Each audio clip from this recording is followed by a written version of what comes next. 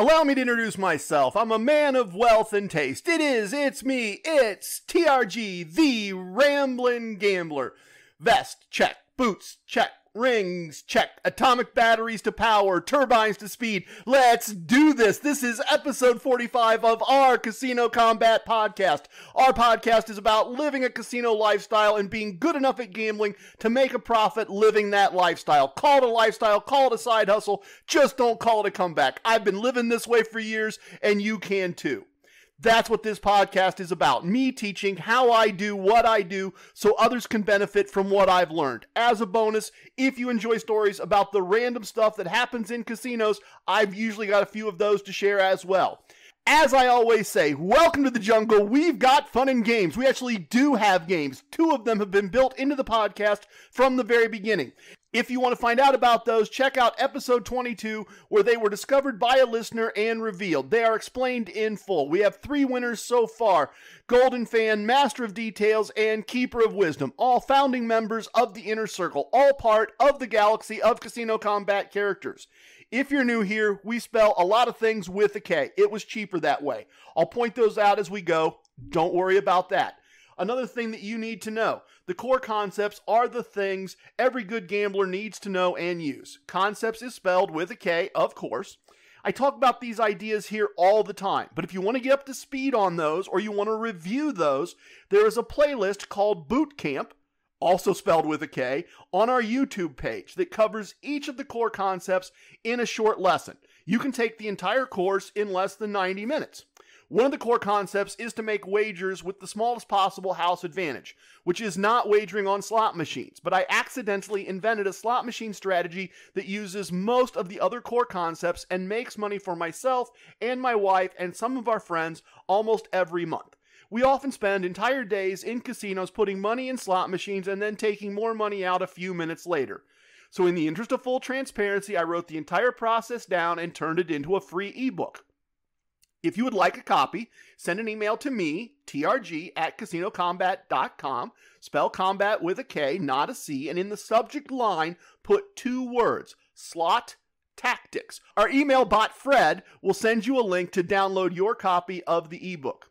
We are also active on social media. The links to our Instagram, Twitter, and Facebook are all on our website, casinokombat.com. All the important social media stuff, likes, shares, reviews, stars, follows, subscriptions, are always noticed and appreciated. If you have some extras of those to donate, we'd appreciate it. These days, you need a disclaimer, so let's do that and get started. Every single being who is listening, the mad scientist who may someday hang out with the ghost duck and haunt the Queen of Maples. Don't gamble with money you cannot afford to lose. Don't gamble with money you need to pay your bills. My past performances are not indicative of anyone's future results. If you have a gambling problem, get help. If you don't know how to get help, send an email to help@casinokombat.com. We will provide that information to you in a timely fashion. Names have been created at random to protect the guilty and the innocent. Events unrelated to outcomes may be omitted in the interest of brevity and clarity. Boom goes the dynamite, and we are off and running. This is episode 45. I know what I'm going to talk about. Let's check with the big book of numerology and see if it knows what I'm going to talk about too. It usually does. The essence of 45 may be said to be a pragmatic and results-focused 9. Okay, no clue what that means. In addition to the number 9 essence, again, not a clue, 45 contains reliability, patience, focus on building a foundation for the future, and wit. 45 is worldly and sophisticated.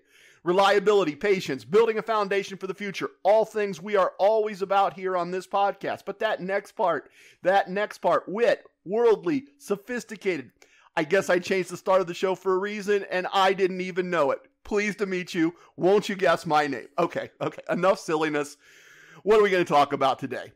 We talk a lot about blackjack, which makes sense. With the right rules, it offers the wager with the lowest house advantage. But you need a strategy chart to get that advantage, and it can be an intimidating game to learn. So in a core concept segment today, I want to do an in-depth look at another game with a very small house advantage that is easier to play. In fact, we're going to simulate a few tables of that game during that segment as an illustration. I also have a Casino Wisdom segment for you, and I'm going to give you another take on, let me check. Where's Keeper of Wisdom's list? Number 60. That's it. We're going to do number 60, have a win stack, a different look at that. As always, I traveled, I gambled, and you need to hear the results to know if any of this works in the real world. So we will do a travel segment.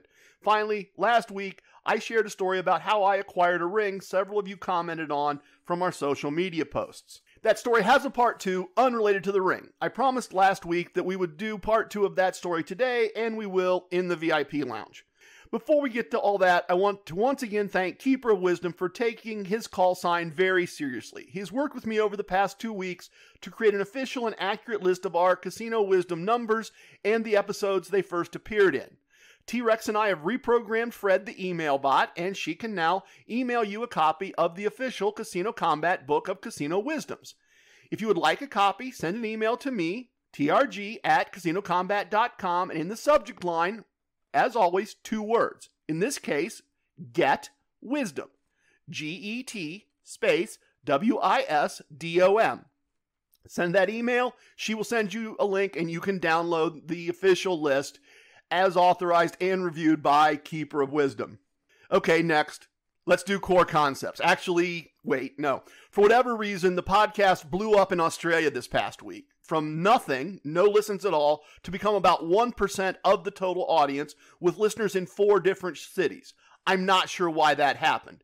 But if you're in the land of Oz and you are listening to this, drop me an email. I'd love to hear about gambling in the land down under. Okay, now we'll do the core concepts. Let's get it.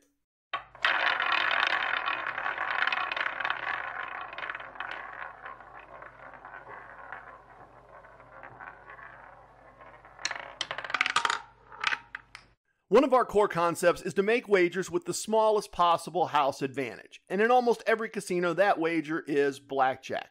But blackjack requires a strategy chart, and because the rules of the game allow cards to be split to create multiple hands and the doubling of a wager after additional hands are created, what started as 1 wager can become as many as 8 wagers, which means you need to have a proper bankroll and be prepared to have a lot of money on the table in some situations. Baccarat, on the other hand, offers wagers with a very small house advantage without the need for a strategy chart or a bankroll that can deal with wagers that grow due to splits and doubles. Baccarat in North America is most commonly played with 6 or 8 decks of cards, and that's what I'm going to assume for today's discussion.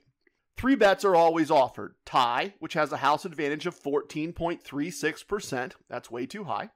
Banker, which has a house advantage of 1.06%. And player, which has a house advantage of 1.24%. Some games offer a pairs bet and or side bets like Dragon and Panda. The pairs bet and the various side bets should all be avoided. In fact, since we are looking for wagers with the smallest possible house advantage, the banker bet is the only one we need to concern ourselves with. A house advantage of 1.06% means that casino management expects to keep $1.06 of every $100 wagered on banker on the Baccarat table. Basically, a bet on banker is almost a 50-50 bet. It's betting on heads if we are flipping a coin repeatedly. Sort of. Pretty close. There are rules to Baccarat. The dealer pushes a lot of cards around to determine the outcome. I could explain all that. I think you'd be bored. I know I'd be bored. Honestly, I long ago stopped bothering to remember what all the card pushing means. It really just doesn't matter. The dealer does all the work, and as a player, I don't need to worry about any of it. I just need to make my wagers, manage my money, and use my exit strategies correctly. It's very easy. But if you're interested in all the rules and what the card pushing means, I encourage you to consult wizardofodds.com. They do an excellent job of explaining everything. Look, Baccarat played this way is one of the easiest games the casino offers. You don't really need to know anything other than bet on banker, and you need to know TRG Wagering System 1, and you need to know your exit points. It's that simple. Since this is basically a coin toss, today I'm going to do an experiment using a coin and an experimental bankroll, or EBR. Obviously, this EBR is virtual, just existing for this episode of the podcast. No real dollars will be harmed during this presentation. Since we don't have to be concerned with splits or doubles in Baccarat, our bankroll can be a little more precise than my normal formula, which is unit size for the wager times 10 wagers times 3 tables. TRG Wagering System 1 calls for regressive wagers of 1 unit, 2 units, 4.5 units. And then an exit if none of those wagers are won. So if our unit size is $10, we need 10 plus 20 plus $45, a total of $75 per table, times 3 tables as our virtual EBR. You're going to need to stick with me on this, I suspect. I often say this is reality podcasting. Obviously, this is recorded, but for me right now, this is live. I'm going to attempt to do the coin flips, record the results, and discuss things as this all goes along and not leave a whole bunch of dead air here for you. If it gets a little rough around the edges, I apologize in advance. That I'm going to try to make this all work, and I could actually use another whole set of hands probably for this, but T-Rex does his help virtually, so that's what we're going to do. We're going to try to make this all work. I'm going to bet on banker for each flip. Always banker. Heads is banker, tails is player. For the sake of this experiment, tie is not an option. So this is an illustration, not a simulation, okay? I'm admitting right up front that this is a less than perfect model of Baccarat, but I'm trying to illustrate a whole bunch of these concepts and how they can be brought together to play this very, very simple game. Here we go. Let's see how this goes. So this is table 1, and I'm starting with a wager of $10. Tails. So I lost $10, and I'm going to make my next wager using TRG Wagering System 1, which is $20. Tails, which is also a loss. This could end really quickly. So a third bet of $45. Okay, that's heads. A winner on the banker bet. So I have a profit of $15 for the 3-bet sequence. Bet and lost 10. Bet and lost 20, that's a loss of 30. Bet 45, won that. That's a win of all my money back plus $15. That's what's supposed to happen, or I'm going to leave the table. Okay, hold on while I make some notes. Our wager is going to return to a single unit, single $10.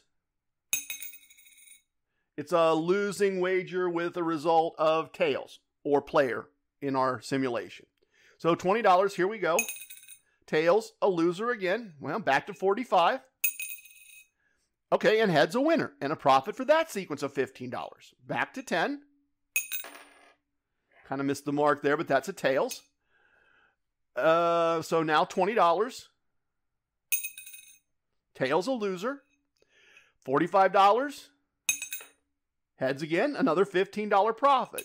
So 1, 2, 3, 4, 5, 6, 7, 8, 9. We've had 9 bets so far, 9 hands so far. It would not go this quickly at a Baccarat table. That's the benefits of this simulation. On the table, I would now have 2 stacks of chips. I would have a stack of $75 and a stack of $45. We're going to talk about that more in the Casino Wisdom segment next. But I'm not at an exit point. $45 is not enough to start talking about an exit yet. So $10 on banker. And that's tails a loser, and per the wagering system, $20 bet, and that's a loser. And I'm going to bet $45, and that's also tails. That's also a loser. And so now I'm leaving the table, right? If I was in a casino, I'm walking away. I've had my 3 losses in a row. Let's look at the numbers. I'm going to walk away with 65 virtual dollars instead of the 75 I started with. So that's what the system is supposed to do, right? System is supposed to, if you don't win, keep your losses small enough that you can recover for them. We're not going to just keep digging in and piling money on money on money. In a real casino, I'd have earned some points and my bankroll would still be intact to try this all again. And this is the time where I take a walk for a bit, even if it's just around the casino floor. I record the results and any observations or notes from the table. I get something to eat, or I have a drink, or I look at the fountain, or whatever. Step away from gambling, then make decisions about more gambling, or about doing something else instead. Okay, that went pretty well. Not too tough. Let's play at least one more imaginary table, starting again with $75 and a $10 bet. We start with heads. A winner, so $10 is the bet again. And that's tails, that's a loser, so winner, lose. So the next bet's $20. And that's heads, a winner, so that's a $10 profit for the 2 hands, and we are back to $10 again.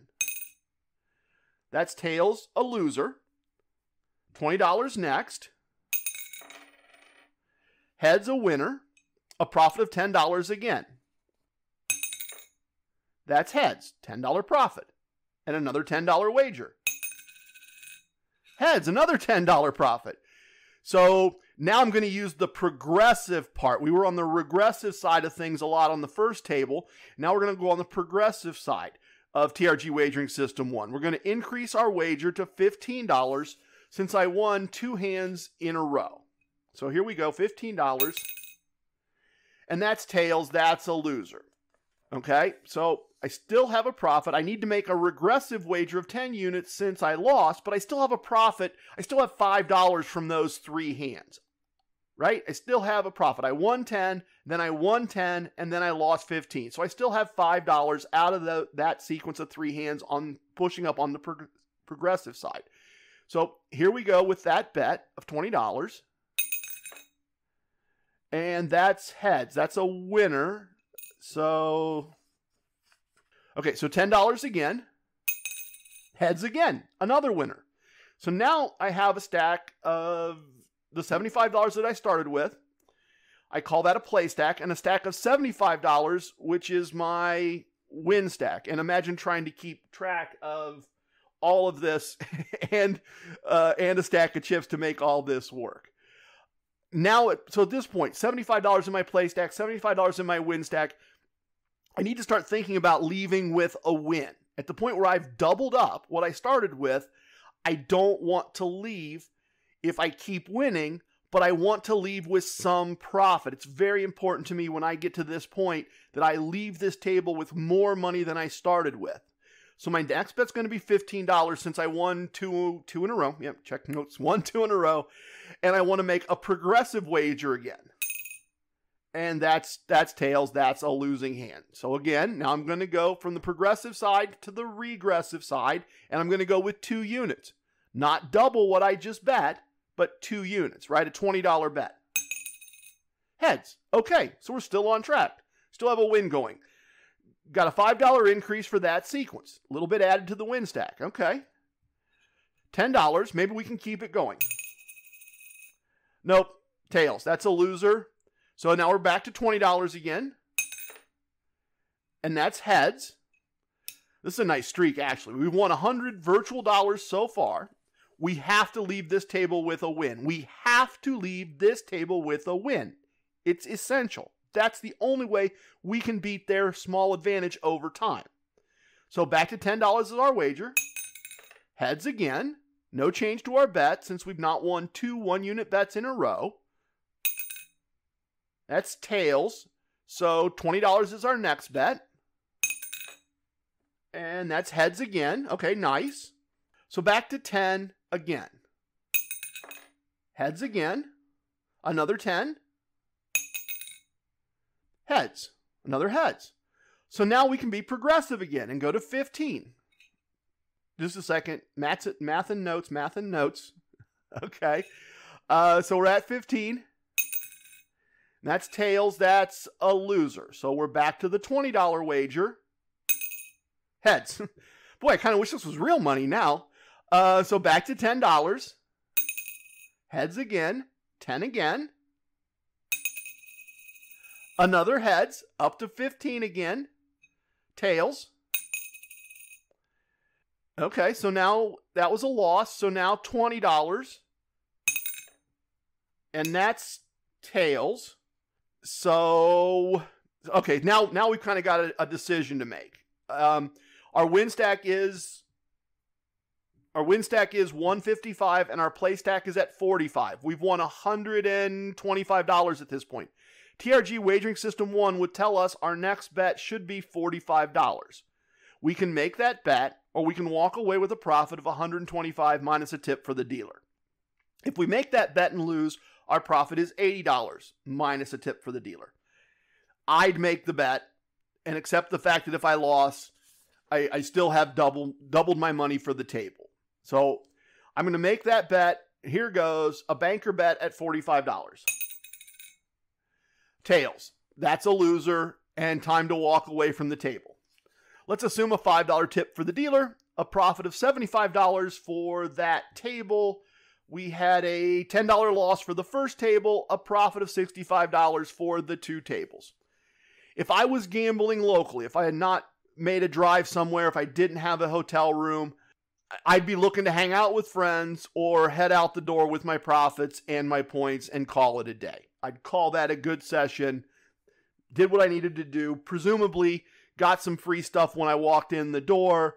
Admittedly, maybe I'd stop and play a slot machine a little bit, maybe something like that, but I'd probably be done with tables if I was gambling locally, and I'd just move on to other parts of my life.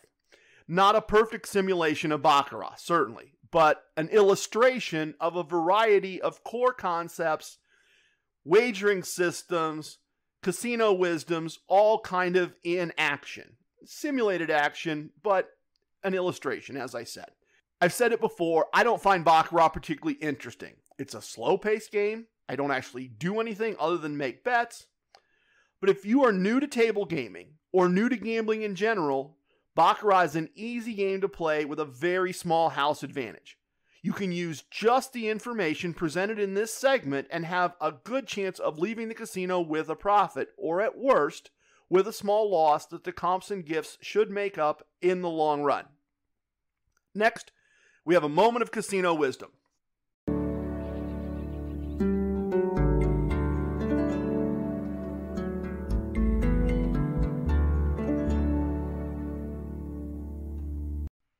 Casino wisdom number 60 is simple. Have a win stack. The concept, as I illustrated in our virtual Baccarat session, is a simple one. When I gamble, I organize my chips so that I have the chips I started with as a play stack, and if I start winning, I start a second stack of chips that I call my win stack.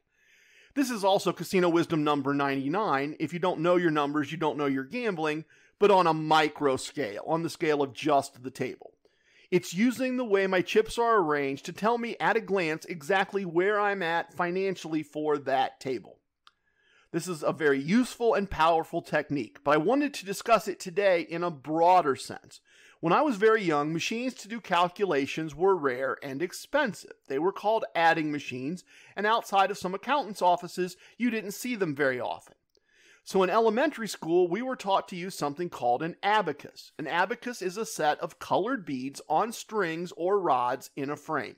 You move the beads up and down to do the math, and you look at where the beads end up to tell you the results of the calculation. Chips can be your abacus in the casino. They can be a physical tool for keeping track of things, a variety of things. You may not be aware of this, but casinos generally don't allow players to put anything on the table other than chips, money, players' cards, or strategy cards. Everything else you have to keep off the table. But they don't care what players do with the chips. I mean, you can't throw them at other people and etc., but they really don't pay attention to what you do with your chips in front of your seat. At times, I use a pair of chips to keep track of the running count and the true count when counting cards in blackjack, so I don't have to remember the results of past hands. I just fix the chips after each hand is finished, and I know the count. I still do that if I'm counting cards. Currently, I use chips as an abacus to tell me if I'm winning or losing by having a win stack and a play stack. In fact, one of the things I've started doing is having a play stack and a win stack, and when the win stack gets larger than my original buy-in, I'll split it into a buy-in stack, a win stack, and a play stack. If I'm doing well enough to expand out to 3 stacks, then I know if I lose the play stack, I'm still leaving the table with my original buy-in and the amount in the win stack. And with the chips acting as my abacus, I can really start to let things loose at that point and start going for a home run win. I can divide larger winning hands between the win stack and the play stack, increasing the amount of chips in the win stack, increasing the value of the win stack. I'm never going to touch the buy-in stack, and so when I increase the play stack, I can start increasing my unit size in proportion to the amount of money in the play stack, and I can play from that position of strength, that position of being sure that I'm going to leave with all my money and a win. And as my unit sizes increase, as long as I keep winning, my wins increase. That's perfect. So, casino wisdom number 60 isn't just about having a win stack. That is important. But it's also about realizing that chips can be a tool for tracking almost anything if you see them as an abacus, not just as money to be won or lost. As always, I rambled for the purpose of gambling this week, so let's talk about that in the travel segment.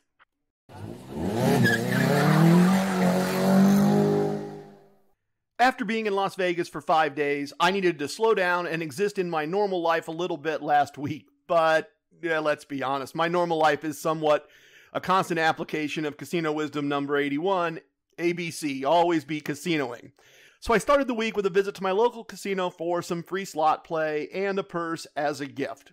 Full disclosure, my play here has not been good enough to justify or qualify for the gift. I had to earn it with points, which means normally I wouldn't get the gift. The blackjack tables were full, but even playing blackjack, I'm not going to get the huge, ridiculous amount of points they want you to get playing blackjack. But I ended up at a craps table, and by the time I reached an exit point at the craps table, I had enough points for the purse, so I got the purse while I was there. I'm still figuring craps out, but the points are really nice compared to the points I get from playing blackjack, at least locally. So, some benefit there, I guess. At the end of the week, I made a solo trip west to my home casino, Casino 2, where I had a room comp and a free bet available. My home casino is just getting better and better. You can have a drink without ordering food now, which means no more free hot dogs everywhere, and the waitress can bring you drinks at the table while you're gambling, which is a big change. And that turned up another surprise from my home casino. Keep in mind that I've never been to this casino when there isn't a pandemic going on. The first time I ever set foot in the place was during the 3rd episode of this podcast. I was pleasantly surprised when the waitress told me that if I changed my order from a brand-named bourbon and diet to just well bourbon and diet, my drink would be comped. So, bonus. I didn't know my home casino could comp drinks. That's big upside. My first blackjack table was a lengthy slog to a losing exit point. After dinner, I finished the second blackjack table with a small win, and then had a nice long win at my third table. This is a table where I reached the point I mentioned earlier in the Casino Wisdom segment. My play stack and my win stack grew to include a third buy-in stack, and I continued to win money and add to my win stack for more than an hour before finally losing my play stack and wrapping up the evening with a nice win at a favorite slot machine. As I often do when I visit my home casino, I was on the road the next day with plenty of time to stop by Casino 1 on my way home. That's the value of that casino cluster. That's the value of having them close together so you can get free stuff multiple places with one trip. They gave me some match play and a drink comp. I enjoyed my drink while losing money at a slot machine, and then had a nice winning session at the blackjack table and finished up with a win on another slot machine that offset the loss on the first slot machine. A slow week, only 3 casinos visited. The end result was I finished the week with a cash profit after expenses just short of 2 days' pay. And that's excluding craps results, which are still on an EBR of their own and not officially part of Casino Kombat. I like weeks like this. I took less than 1 day off from my, quote, regular job, which honestly, I made up that time on the weekend. That's the benefit of being self-employed. And I won 2 days' pay. So I got financial benefit out of that little bit of time off, and I got to hang out in a couple of my favorite casinos. Not Las Vegas, but I'll take it. Plenty of people don't get to do that. As promised, part 2 of the story from last week's episode up next in the VIP Lounge.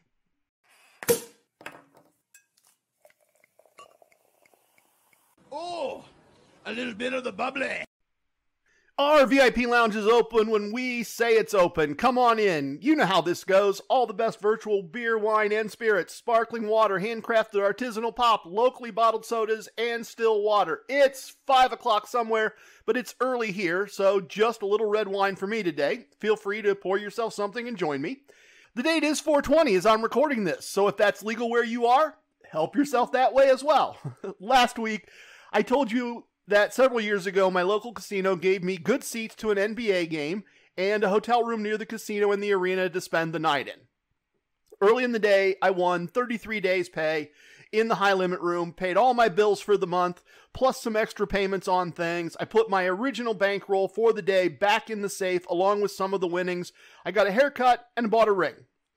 I held on to enough of the win so that a friend and I could enjoy the game, and I could finish the evening gambling in the high-limit room with a portion of my winnings. Basically, after the game, I had 12 bets available to me in the high-limit room.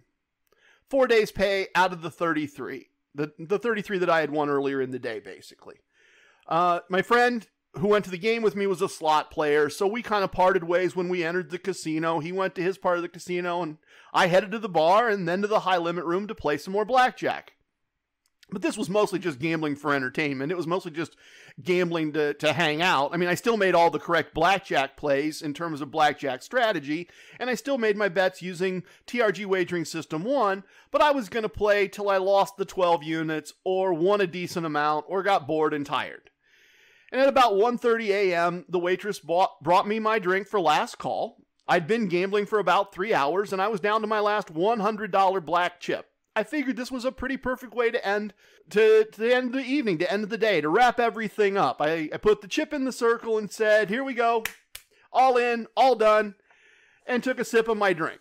And I won. So I just let it ride. I just let the $200 ride, ready for the evening to be over, and I got a blackjack. So now I have $500 to play with. Now things are going to get interesting again, instead of just being over. I ended up gambling from that one chip for a couple more hours, which is easy to do if you have a hotel room nearby and it's the middle of the night. No one's calling you on the phone or texting you. When I finally finished up, I'd gone from one little black chip, all in, all done, to a win of over 300 days pay, in addition to what I started with, making my total win over 18 hours before and after the basketball game more than 36 days pay. I also got great seats to an NBA game and a very nice hotel room. When I finished playing, I texted my host and had her arrange for a late checkout. I slept for 10 hours and was home in time for dinner with the fam. A great day all the way around. In poker, the expression is, all you need is a chip and a chair. And in this case, it was true in blackjack as well. All I needed was a chip and a chair and plenty of time to make some money. If you're playing the casino chip game, there are 10 in this episode. Please tip your waitresses, tip your bartenders, tip your dealers. Remember your casino wisdoms. Don't tip away your wins. I have spoken. Everything you heard here is true from a certain point of view. It's time for leaving, and I hope you understand I was born a ramblin' man. Love it, hate it, it don't matter. Please share with your family and friends. Goodbye, everyone.